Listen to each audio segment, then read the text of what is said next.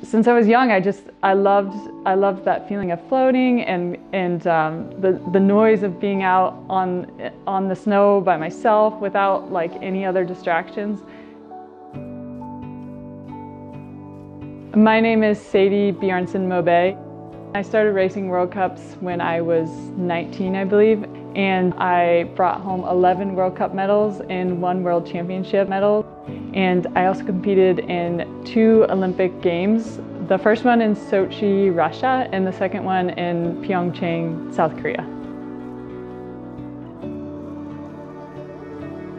Cross-country skiing at a young age was it was something that was fun. I did it with my family and my siblings, and it was always an adventure. But as soon as I started doing my first races, I kind of tasted the excitement for wanting to be the first one to the finish line. When I think back to being a young kid, we always, on the weekends, we drove this black Suburban with red interior, and we would just toss all the ski gear in, and it was like, it reminded me of, you know, like a cartoon. One of my most memorable experiences during ski racing was wearing the yellow jersey. I never wanted to be defined by just being a skater or just a classic skier or just a sprinter. It was always a goal of mine to be good at everything, to be not just a one-show pony, but an every-show pony. And so when I got to wear that yellow jersey, that meant that I was the leader of the World Cup that day. And that was one of my greatest achievements.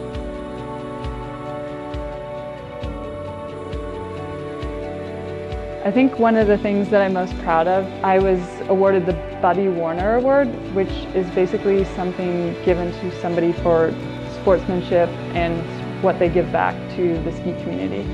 And for my whole career, I was mentored by some really incredible people. And I feel like I was taught to be part of an individual sport, but also a team.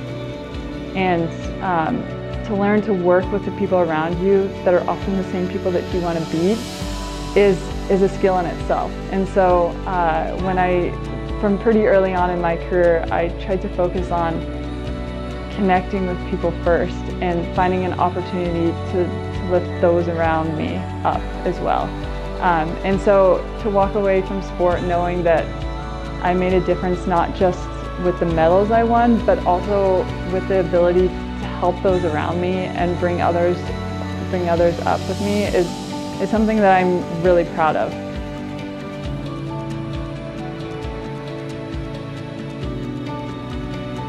These last few years I've dedicated my time to encouraging the next generation, and in my mind that's kind of my way to pass on my torch.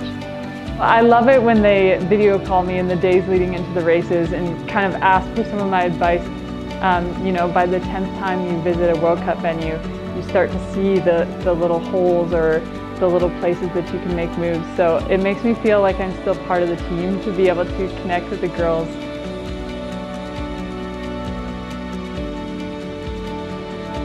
I think it's really easy to end your career and feel like you could have done more or you wish you could have done better.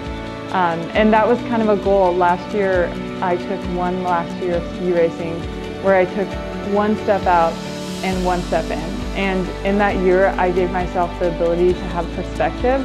I had the opportunity to say, okay, what would I regret?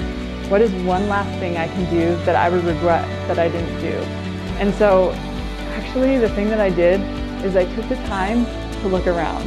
And I think we're so driven by these results that we want to accomplish, or like to get on some leaderboard or to be remembered. Like the things we want to make a difference in the world. We want to be seen, we want to be remembered. And so in my last year, I gave myself time to feel it all. And so when I was traveling on the World Cup and I would arrive in Davos for camp, instead of just going out and getting my training done because I wanted to be ready for World Champs and I wanted to be in the best shape ever, I went outside and I kind of looked around and I breathed it all in, and I saw these amazing places I got to go. And I got to kind of allow myself the opportunity to feel the success and just the progress I had made.